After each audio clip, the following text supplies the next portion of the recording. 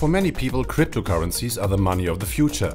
They think that transactions are more transparent, safer, and there's no transaction fees from banks. Unfortunately, the technology behind crypto is often extremely harmful to the environment. There's hope though. Ethereum, the world's second largest cryptocurrency, is changing the way transactions are approved. The new procedure, proof of stake, is good news for everyone. Here's why. Most cryptocurrencies, including Bitcoin, waste energy by design. They use a bookkeeping system called proof of work, which works reliably, but crypto mining uses an enormous amount of energy. Some say as much energy as entire nations like Argentina. Cryptocurrencies using as much energy as an entire nation? How? Proof of work was originally invented to prevent annoying online practices like junk mails. In order to prove itself trustworthy, a computer sends out a small mathematical equation needing to be solved. When it comes to crypto such as Bitcoin, proof of work is used to validate and generate new blocks of data. Blocks can represent a transaction or the creation of a new coin. This information is stored in a blockchain. All transactions are also saved here. This is done by computers all over the world which form a decentralized network. A computer that manages to solve an equation is rewarded with a small amount of Bitcoin. The process is called mining and it uses a lot of energy. The more computer power miners have, the more equations they will be able to solve, meaning more crypto in their pocket. Nowadays, proof of work mining has become such a profitable industry that big computing farms are built in order to mine as many coins as possible, however, with serious implications for the environment. Electricity is the raw material for Bitcoin mining. This is basically a bunch of rich people getting richer.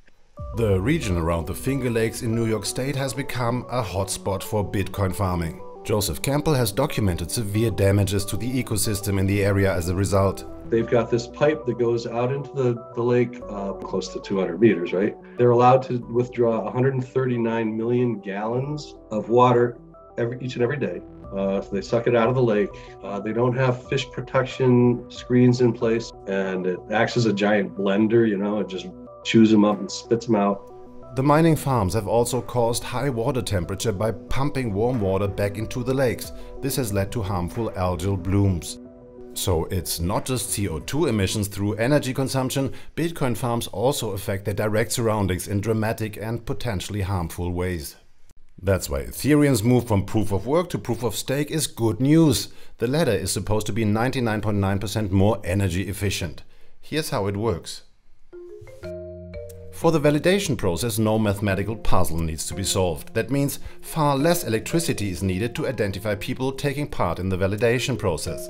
With proof of stake cryptos, the creation of new blocks is called forging instead of mining. Those who want to forge have to own some of the cryptocurrency. To participate, they need to pledge some of their coins. The staked coins can't be traded during forging. These are locked away.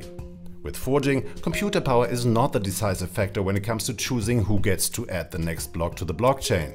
Instead, it's a combination of how much currency you have staked and how long ago you staked it. There's also a randomization factor to it. As a reward for successfully forging a block, you earn a small amount of Ethereum. Proof of stake has been around since 2012 and is already used by cryptocurrencies like Solana, Terra and Cardano.